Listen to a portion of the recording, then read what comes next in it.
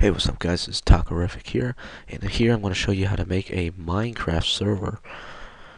Wait, it's pretty simple actually, but this is for if you bought the game. I went out and bought the game because with the proxy version, you can't get online. It crashes so many times, so it's really annoying.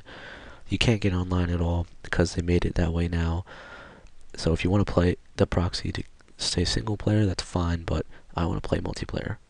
So this is the bot version. And with the new Minecraft 1.1 version. And so what you want to do is go into Google Chrome if you have it, or Internet Explorer, whatever the hell you have, and go to Minecraft.net. And I'm sorry about the the videos not being posted up lately. My video card crashed with a recent driver update, so it was fried, and so many people's drivers got just broken, so I went out and bought a new one. And when we found out, after we restored my computer, we found out why it didn't work exactly. So it was just a wasted restore, and I lost everything. So you go to downloads. Keep going. Come on. Come on. Alright. You want to go to the jar. Don't do the execute. I don't know how to do that. Go to the jar. Keep. Show in folder. You can keep this up. Don't exit out. And here it is. You go to click here. Put it in a server, put it in a folder like this, Minecraft server, and run it. It'll bring up the Java menu. It'll put all the files in a second. You'll see that there, like that, and wait for this to be finished.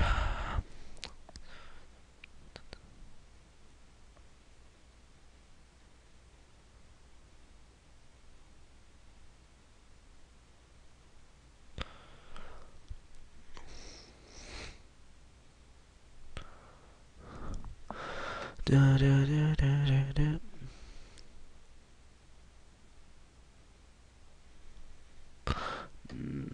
Then when it's done, you click stop. Type it like that, and let it finish. Do not exit out of this. You must do this stop. All right, because it'll put errors in the server and it might not work properly if you just exit out of it while it's running. And it might leave it open, and it might not open up again because it's set on the port 25525, and if it's already running on that port, nothing else will run on it again. So you have to stop it so it opens it up. Right now you can exit out of it because you didn't put anything on it, so you don't have to save anything because you didn't put anything on it. But make a new text document, name it run or start, it doesn't matter, run or start. You want to go back to the Microsoft website, go to copy from Java to jar, copy, exit out if you want to, and paste, save as, and put run dot bat. You must put this, and it must be all files.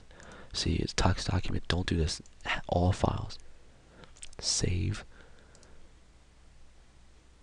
Alright, and it'll bring up right here with the little things. Delete the one that's the text document. Alright. Next you want to do is you want to click run, and this will open up the server and start running it. Alright, just let it do its thing. I don't like Java. I like command prompt a lot better. So I'll just keep this interface open. So just let it do its thing. 69, 77.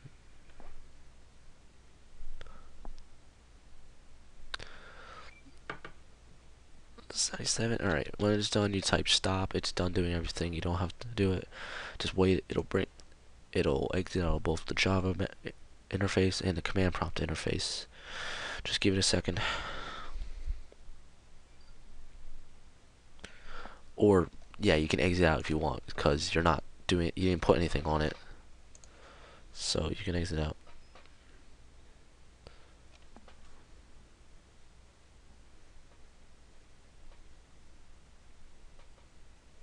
And after that, you want to go to command prompt.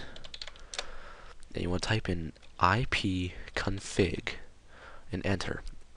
I'm not showing you this because I don't want you guys to see my IP address. But what you want to do is it'll bring down information and it'll show 3 different IP addresses.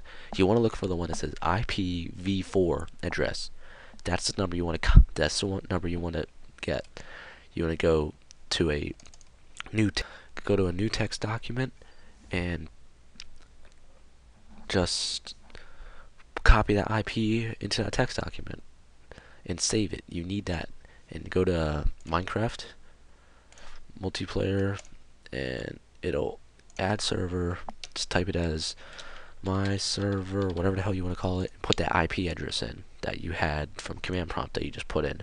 It'll say, and click add server, whatever. It says can't reach server. That's because it's not running yet. So you want to run, let it do its thing.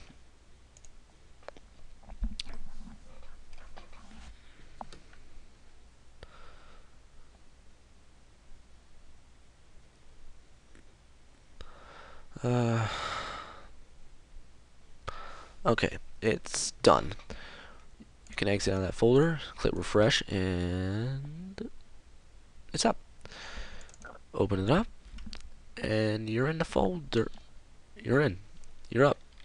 You're up and running. Yeah, alright. There's a lot of lag in this thing right now. Hold up. Alright, but either way. So you just basically give that IP out to people you want to join the server, and just play Minecraft, man. What's up? And some of the new updates they got up here is the spawning of chicken eggs that were laid by the chickens. Yeah, of course. They can spawn into new chickens and stuff like that. And also the sheep. When the sheep lose their cotton or fur, or whatever you want to call them, off it, they can eat the grass and they can grow their fur back. So if you like cut them with shears and stuff. And the thing of snow in winter, like you see this thing, all this land here, it's grassland and tree land. It could get cold and this whole place can turn into snow and the water could freeze. So that's the new thing they put in, which was winter in this game, was winter and snow. So yeah, it can turn from this grass area to a snow biome and all the water could freeze. Here, I'll show you it. This was completely grassland in my world. This is single player. This was completely grassland, and now look at it. You don't see any snow yet. I don't know why, but the whole place outside my house with the dirt dock, which is supposed to be for boats to go into water, and now the whole place is frozen all the way out across the shore. So this was supposed to be a protection, so no monsters can just walk in here like creepers and just blow my crap up like they did twice. And now it's completely penetrable, I guess you could say, because they can just walk across the ice. Alright, well, hope this has been very informative. See you guys.